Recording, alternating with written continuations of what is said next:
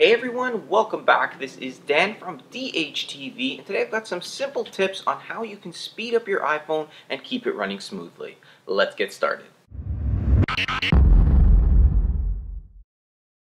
Alright, so let's kick things off with some simple tasks that you can do to help maintain the speed of your iPhone or improve it.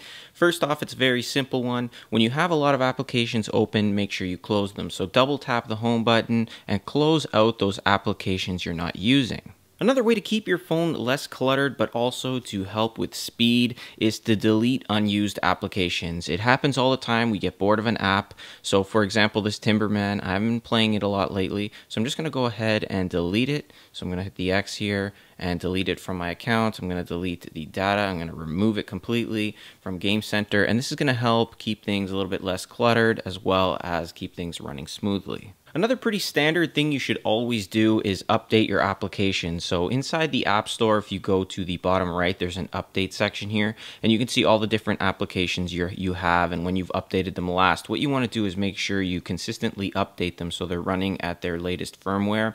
This will avoid errors and slowdowns and things like that. So keep that in mind. Also, to avoid going over data, obviously try to do this over your Wi-Fi connection if possible.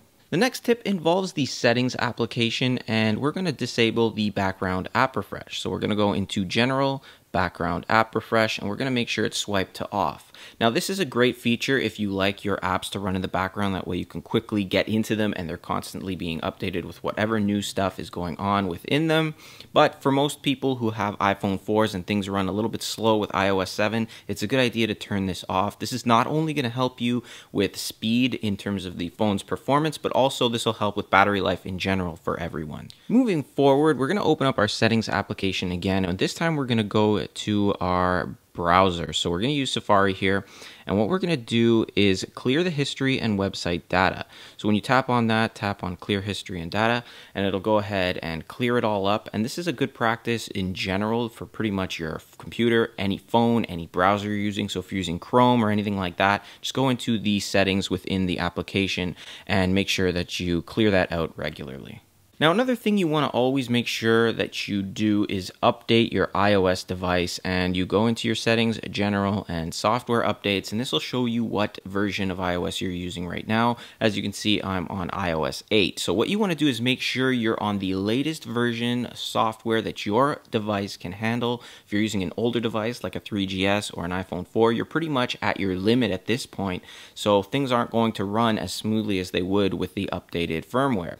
So if that's the case for you, just understand that in the next little while, you're probably going to notice things are going a little bit slower in general, and you're probably going to need a new phone sooner rather than later. Now, good practice with any device is to restart it every once in a while. So especially for people who have an iPhone that's just running a little bit slower, turn it off and on maybe a few times a day or at least once a night. It'll reset everything, and it should give you a little bit more speed in terms of how everything runs.